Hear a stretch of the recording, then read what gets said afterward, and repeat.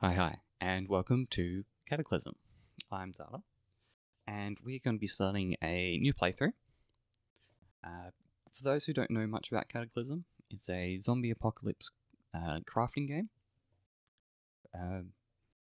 Base lore is that scientists were messing around with dimensional portals, and through that, they have caused the apocalypse.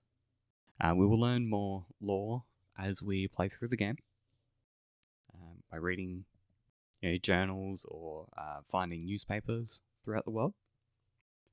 But for now, let's just focus on starting up a new game.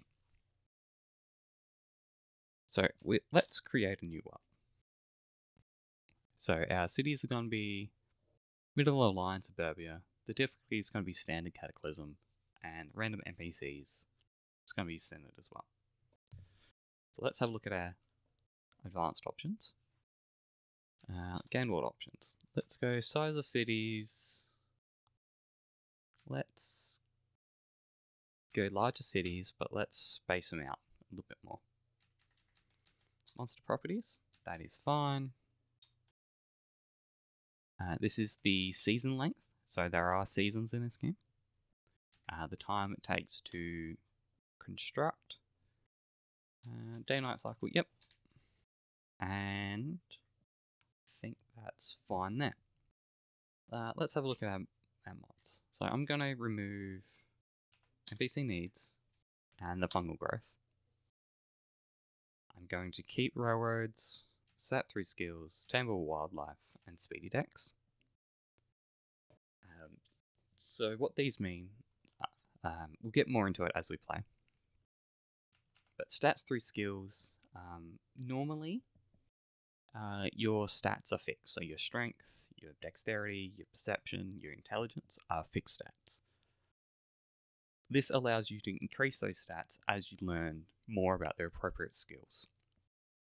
So, melee combat, you'll get stronger.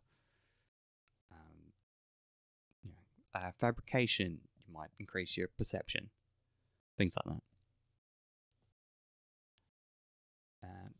Tamable wildlife, I haven't actually played with this one yet, so we'll see what that brings. And speedy dex just increases your movement speed based on your dex. I think that's everything we want to do for this web.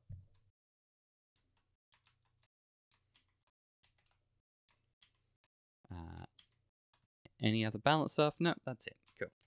Now Westman. Westmanland. Let's start a new game with a custom character in that world. We are going to go with Survivor. We have a lot of scenario starts. So this determines your scenario profession, where you start, and when the Cataclysm starts. And when do you start your playthrough in that Cataclysm? For example, Brave New World. The scenario professions are limited to the default Survivor. Your scenario location is an old evacuation shelter, which has 3 separate locations and 4 variants of that location. The start of Cataclysm was Spring Day 61, and the start of the game is Year 2, Autumn Day 1. Versus something like Evacuate, which is your default start. This is ground zero.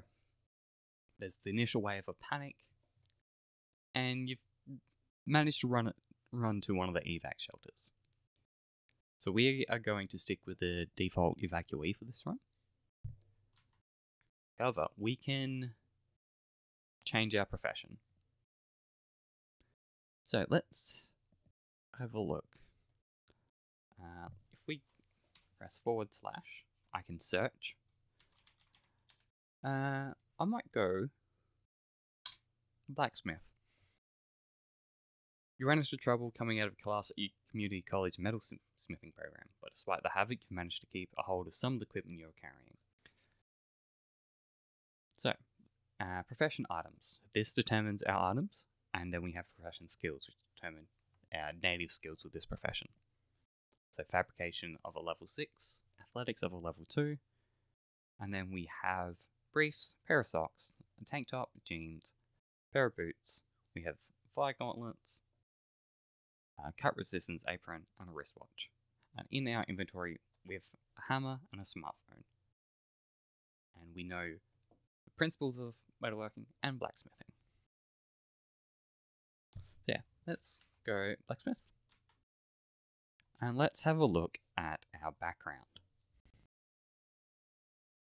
So we have our driving license, we know a little bit of home cooking, computer literate, we have some social skills, graduate high school, and mundane survival. So let's take a moment and I'll pick through my backgrounds and we'll come back to that. So I've picked my additional backgrounds. So because blacksmith is a pretty powerful profession itself, I've gone for a bit of a lighter selection. So I've chosen motorsports for vehicles and mechanics, and rope making for fiber twisting and rope making. So I think kind of makes a bit more sense. You know, we're a blacksmith in a community college.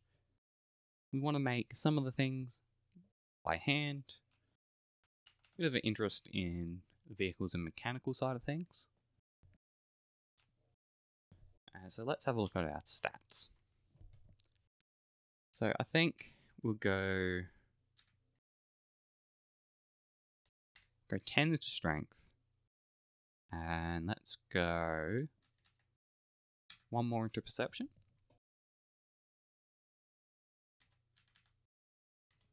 Yeah. I'm going to try and keep this fairly balanced. Summarize our traits. We have night vision, pack mule, robust genetics, and a strong back. Our negative traits are we have an addictive personality, so we can get addicted to things. We have high thirst. We are lightweight. We are rather small, and we have a weak stomach.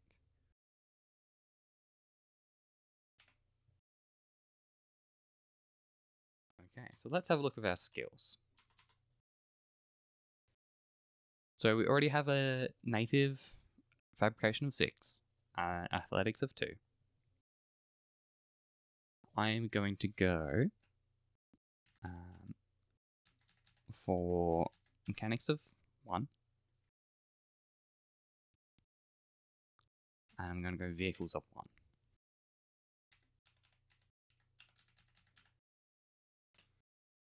1. Let's see. And I might go bash weapons of 1. Yeah, so our lifestyle is weak. Our knowledge is overpowered. Defense is average, and our defense is underpowered. And our social is average. Okay, so this is our character. We have Jordan Steele McDonnell. He is 165 centimeters, 20 years of age. He's got a few basic skills under him. So he's a bit of bashing weapons, a bit of mechanics. Vehicles is at 3. Applied science is 1. Athletics is 2. Computers, electronics are 1. Fabrication is 6. So this is his kind of specialty.